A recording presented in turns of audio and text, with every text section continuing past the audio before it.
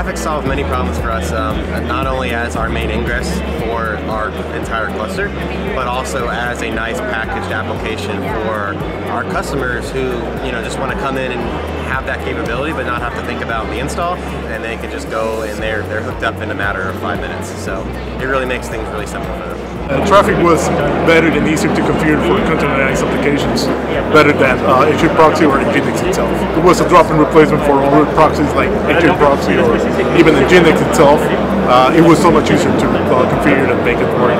I have been an avid user of Traefik since late 2015, early 2016, I believe. Have used it to front virtually every payload that I have helped maintain. We use it as our primary ingress controller in all of our clusters currently, and are moving more and more of our clients to Traefik in the new clusters that we're building. It's really easy to implement, really easy to use.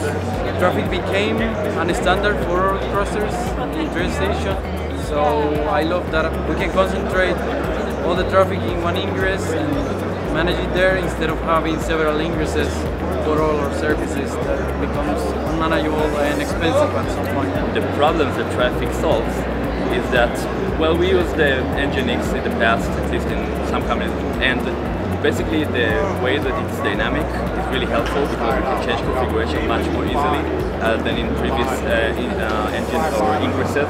And we also have like a really good integration with Kubernetes, which is really great.